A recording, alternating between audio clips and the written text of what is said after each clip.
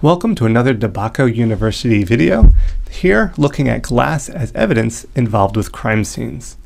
So first off, what is glass? We need to define what that is. And whilst glass may not have a specific melting point, it will soften over a temperature range, and that can be important where arson or high heat might be involved with a particular crime scene. Glass is also a uniform amorphous solid, which means it has irregular atomic structure, which causes it to break at a variety of fraction patterns, which can vary based on impact, force of impact, angle of impact, and also the type of glass. So how is glass used in forensic science? Well, small fragments can be used as trace evidence to link objects and people through a crime scene reconstruction process. And that can be involved with directly, for example, where a bullet is piercing a piece of glass, or sometimes even accidental, where something might be knocked over and broken, and those trace elements might be picked up by the person at the scene and found later by an investigator on their clothing or potentially within their shoes. This is often present in places that are robbed through burglaries or hit and run accidents as well. So it's important to keep in mind of this glass evidence. Now, in the actual crime scene, where may it be used? Well, automobile accidents where a broken headlight or even windshield glass could be fractured or damaged. A store break-in, as I mentioned, where shards of window glass with fibers or blood on them can also help link a person to a scene. Shots fired into a window, the sequence and actual direction of the bullets can often be determined by examining the glass. These small, minute particles of glass may be transferred to a subject's shoes or clothing and can provide a source of trace evidence linking the suspect to the actual crime scene. This is, again, helpful, but keep in mind that we really have to be looking for these very small pieces, these trace evidence.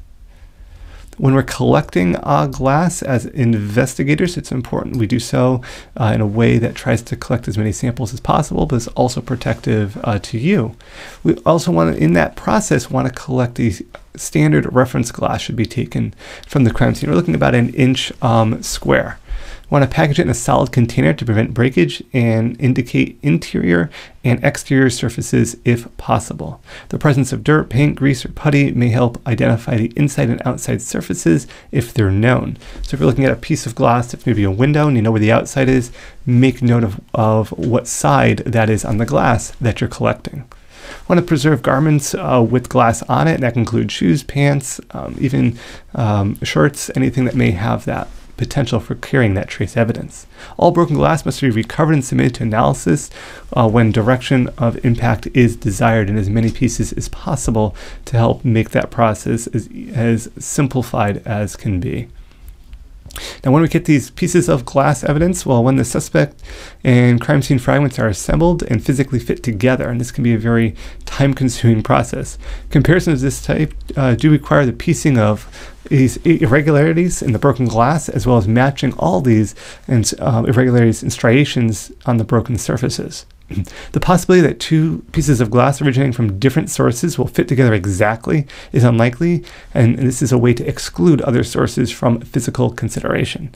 Unfortunately, most glass evidence is either too fragmented or too minute to permit a comparison of this type. And that's part of the reason why it's so important to try to collect as many pieces as possible. It gets a little more confusing if you have a window that's broken into, and then, for example, a wine glass breaks or some other form of glass, a mirror is shattered. You kind of get those mixing of the two pieces there.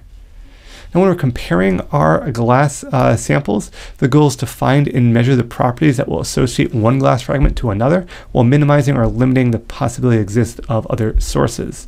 Due to common occurrences of glass, it can present quite a challenge. So even though there's glasses of different types, it can be a difficult comparison to make there. There are methods, so just keep that in mind, that while this will help you tell part of the story, it's not going to be the one defining factor.